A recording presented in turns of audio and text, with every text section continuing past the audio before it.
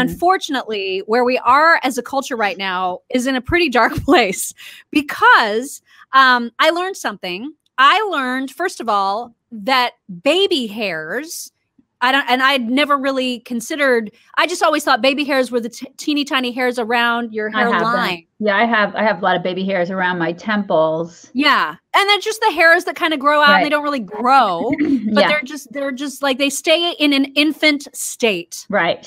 Hence the name baby hairs. Right. So I didn't know that this was a thing that could be considered racist.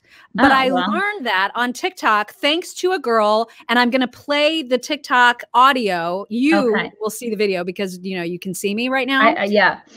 But listeners right now are going to hear the audio, and I think it immediately starts. So you may miss the first couple words, which is basically that she's reaching out. This is a white girl, white as snow. And she is reaching out to women of color, and you're going to hear why.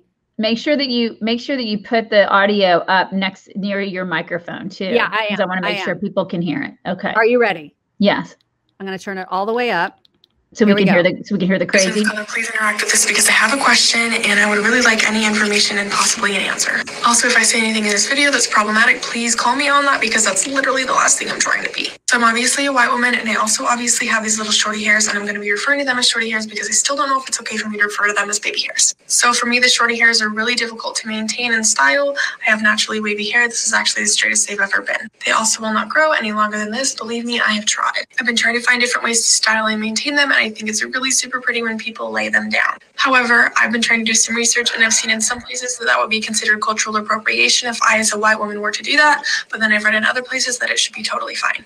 I'm literally so conflicted. So please help me understand if that would be considered cultural appropriation and also help me understand why, because obviously if it's cultural appropriation, I don't want to do that. Also maybe help me find some alternatives because all the alternatives that I've tried really have not worked well for me. So please be nice and help. If you are a person of color, please interact.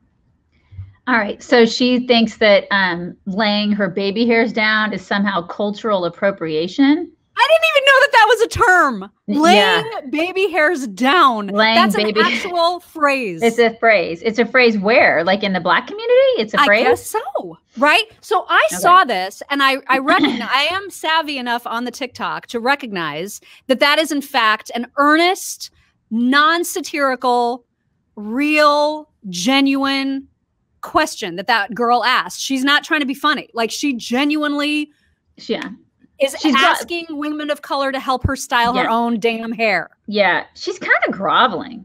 Yeah. She's out pandering there in a big fat way. She's kind of, she's out there pandering is what I think. And I don't know, that must be a generational thing. Cause I would have just dealt with my baby hairs because I have them.